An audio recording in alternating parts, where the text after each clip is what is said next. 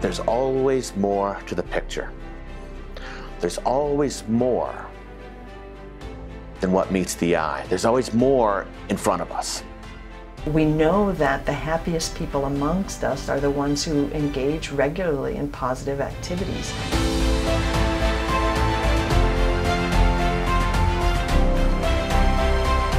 So the happiest people taking this class are going to be the most productive and most effective, successful in their job.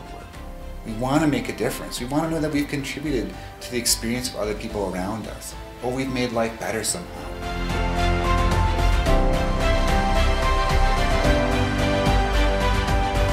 We all need to feel competent or a sense of mastery at something.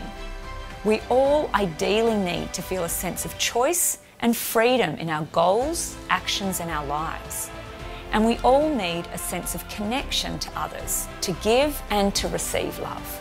I know we both like to say that problems scream at us. We know when we have a problem, whereas opportunities just whisper.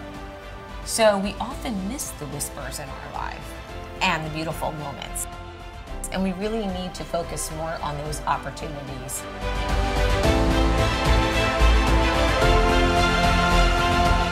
And the whole point is, positive energy is a set of behaviors. It's not personality, it's not charisma, it's not attractiveness, it's a set of behaviors anybody and everybody can develop. We are social animals, and we derive great joy from relationships. In fact, positive psychology research is showing that relationships are one of the main contributors to our psychological well-being.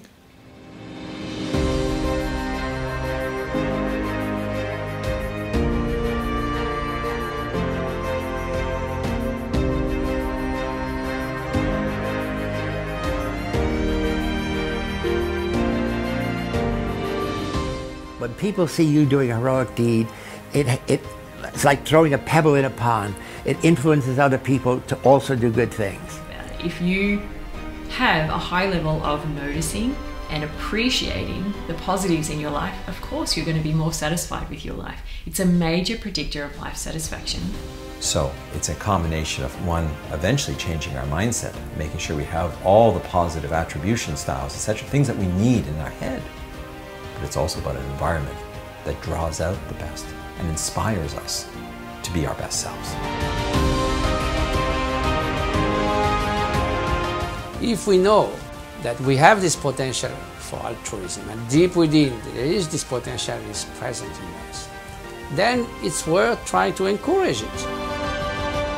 So we can think of meaning then as saying three different things. My life is worth it, my life makes sense, my life has a mission.